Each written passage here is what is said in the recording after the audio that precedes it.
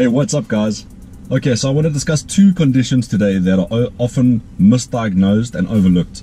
And some people with TOS have these conditions as well, or they have these conditions thinking that it's other conditions, and it's so commonly misdiagnosed that it's hard to tell whether you've got multiple sclerosis, Lhermitte syndrome, or TOS, or a combination of all three. So what I want to do is discuss these two conditions, which is MS and Lhermitte syndrome, and hopefully give you a better understanding of it. And you can take this information, go to your doctor, tell him your symptoms, and then you can tell him that you think you have either multiple sclerosis, Lhermitte syndrome, or TOS. And you can be a little bit more informed when going to the doctor, and if they're a little bit confused, you can give them information and try to help them figure out what to do and diagnose you properly. So multiple sclerosis, also known as MS, is a condition where your immune system attacks your central nervous system. So your immune system thinks that your central nervous system is an intruder in your body, and it starts attacking it and tries to get rid of it. And that's not a good thing for your body, because this affects your brain, it affects your spinal cord. Now this also affects the covering of the nerves. Now that white fatty substance that covers your nerves is called the myelin. And when your immune system starts attacking the central nervous system, it goes directly for the nerves and it attacks the myelin sheath itself. And when that is affected, it causes so many problems, because now the nerve is exposed and it affects the signals between your brain and those muscles between those nerves. Now when you've got those openings of your nerve and the covering is gone, scar tissue replaces that covering, and that essentially blocks those nerve signals. So between your brain, your spinal cord, and those nerves, the signals don't get sent properly. So you can get phantom pain, you can get random pain. There are so many different symptoms of having MS that on average, people that start getting symptoms to their first diagnosis takes about 7 years. That's like the average time a person with MS gets diagnosed properly, from the first time they get symptoms to when they officially get diagnosed with MS. So that's one of the things with having MS, is you have random pain. Now there are a lot of other symptoms associated with MS as well.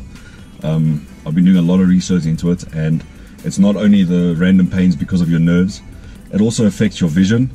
You could have blurry vision, colors may appear less vivid, more dull. You could have pain in your eyes when you move your eyes around. It might be very painful to move them. There's a lot of strange sensations that you get with MS. You could have shooting pain down your arm, you could have electric shock pain, and that's where Lhermitte syndrome comes in. I'll get into that now. You could have tingling, fatigue, heart problems where you start exercising and you feel extremely weak and fatigued straight away. You could have walking problems, trouble keeping your balance, extreme fatigue, vertigo. There's a whole host of problems. You could struggle to think clearly, be extremely depressed for no reason. You could have bladder and bowel irritation out of nowhere. So as you can see, there's a whole host of problems that come along with MS, and it's very difficult to diagnose. So writing down exactly what you have and the symptoms that you have on a daily basis can really help getting a proper diagnosis and getting you on the road to recovery. So when you go to the doctor, they could do blood work, they could test for Lyme's disease, which is other problems that are associated with MS as well. An MRI. Doctors can also do a spinal tap, which measures the spinal fluid going between your spinal cord and brain, and they can determine this and see if your immune system is harming your nervous system, which happens with MS. So definitely write down your symptoms, get checked, and get a proper diagnosis.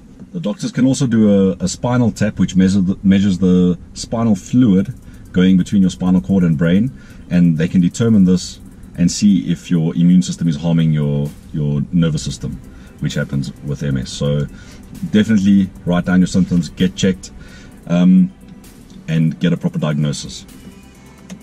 Okay, the next condition I want to talk about is Lhermitte syndrome. It's not a well-known syndrome. If you don't have it or don't have any symptoms, you've probably never heard of it.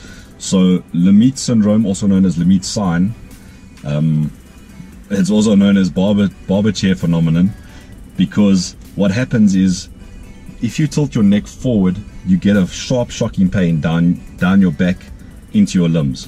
So it's called barber chair phenomenon, because if you ever been to a barber and they use the clippers on the back of your head and you get a fright, it's like that shock feeling.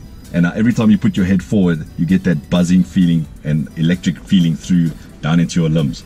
So it can be caused by multiple sclerosis because of the nerve damage and the myelin sheath that covers the nerves, and the scar tissue that develops, and the blocking of those nerves cause that interruption and sends that jam signal, which basically feels like electric shock. So it's very easy if you've got Lhermitte syndrome to trigger one of these attacks where it sends a shock down your spine. You could just move your neck in the wrong way, more likely when you're moving it towards your chest, and you get that shooting feeling. You're just doing certain things. You could just twist in the wrong way and you can get that shocking feeling, which can be quite scary when it goes down the left side and it feels like it's your heart and going into your arms. And it's also quite painful because it's quite a shocking thing, like you've touched an electric fence. It's not a life-threatening condition, but it can be very painful. So with time and with treatment and care, that pain can be eliminated and can be reduced so that you can live a normal life. So what are the few basic things that you can do to help yourself if you have Lhermitte syndrome? It's quite simple. You can start off with a TENS unit. That's an electrical pad that you stick onto your traps and rhomboids and around the neck area, and you turn on the electrical signal, and it not only massages the muscle, it relaxes the muscle, and also it interrupts that signal between your brain, spinal cord, and the muscle.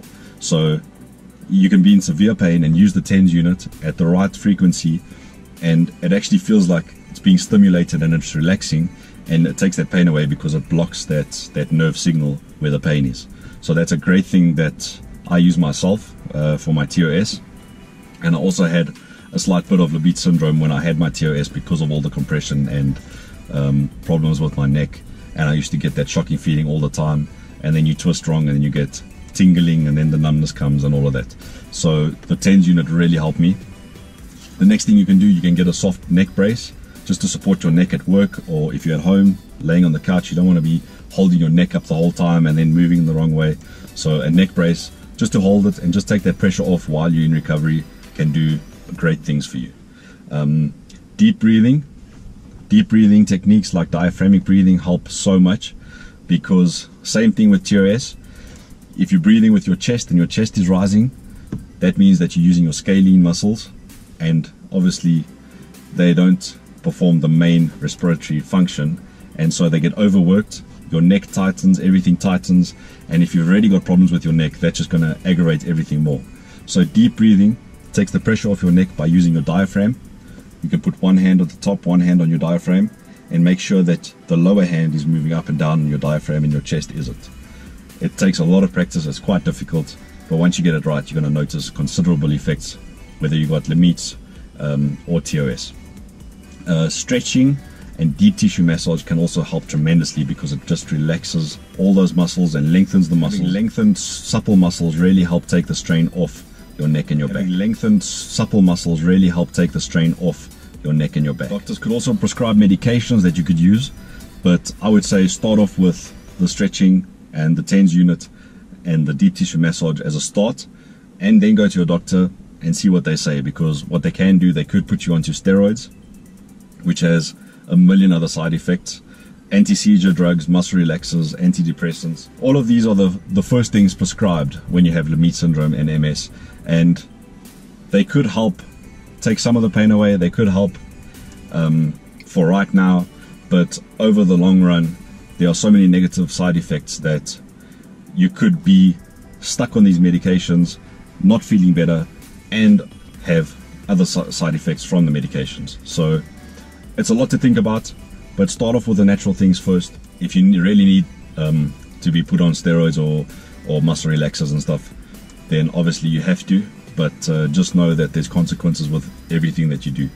So I hope this gives you a little bit more information, and you can use this information and take it to the doctor and at least be a little bit more clued up about what your body's experiencing and what you're feeling, and you don't walk into the doctor's office and then they tell you what they think it is and then send you from doctor to doctor, and it takes you 7 years to get properly diagnosed. Use the information. If you have any questions, please comment below or message me. Now there's one very important mineral that I forgot to mention, and that's B12. Now B12 plays a huge role in our overall health, and taking B12 on a regular basis can actually improve a lot of conditions that a lot of people in the world have today. B12 helps with heart health, it helps with DNA synthesis, it helps with digestion, hair, skin, nails. It can also help with depression and how your mood is stabilized. It also helps with how our brain functions and how we remember things. It affects our memory in a great way. It also helps with adrenal fatigue, and a lot of people that have anxiety and panic attacks, more adrenaline is released than normal. So having constant panic attacks releases so much adrenaline that the adrenal gland becomes fatigued over time, and that can happen with stress as well. And having adrenal fatigue causes a lot of problems, and you feel extremely exhausted all the time, and you feel like you can't get up, you can't do things, you've got no energy. And B12 actually stabilizes the adrenal gland. It can actually help with anxiety and panic attacks by relaxing the muscles and helping feed the muscles and the nerves.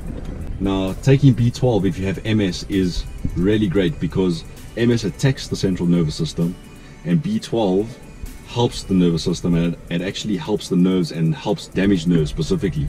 So taking it can not only help with your pain and the scar tissue, you can actually help with your body feeling better and recovering with a lot of symptoms that you might be feeling, and just take that edge off if you're struggling on a daily basis. So that's the video for today.